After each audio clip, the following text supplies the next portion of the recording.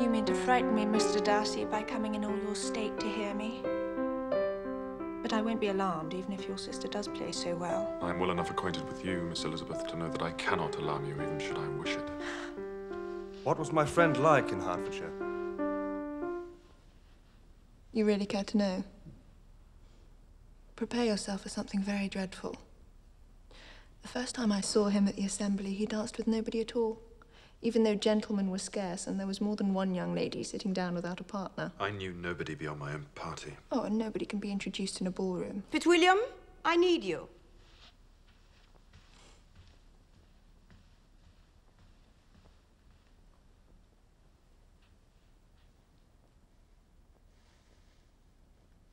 I do not have the talent of conversing easily with people I have never met before. Perhaps you should take your aunt's advice and practice.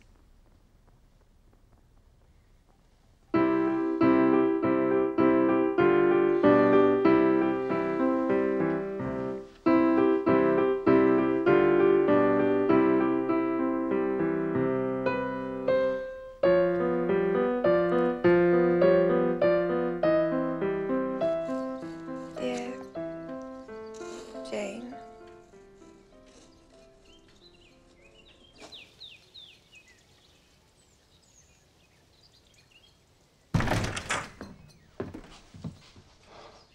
Mr. Darcy.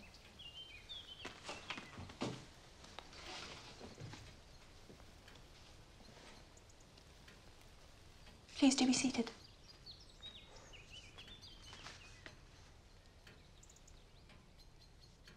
I'm afraid Mr. and Mrs. Collins have gone on business to the village.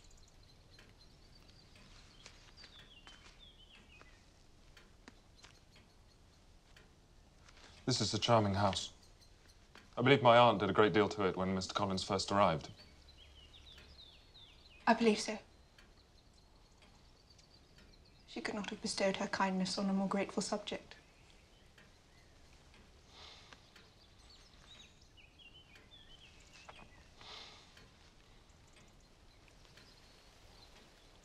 Shall I call for some tea? No, thank you.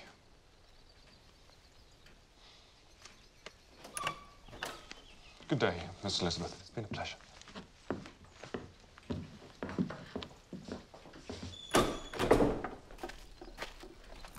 What on earth have you done to poor Mr. Darcy? I have no idea.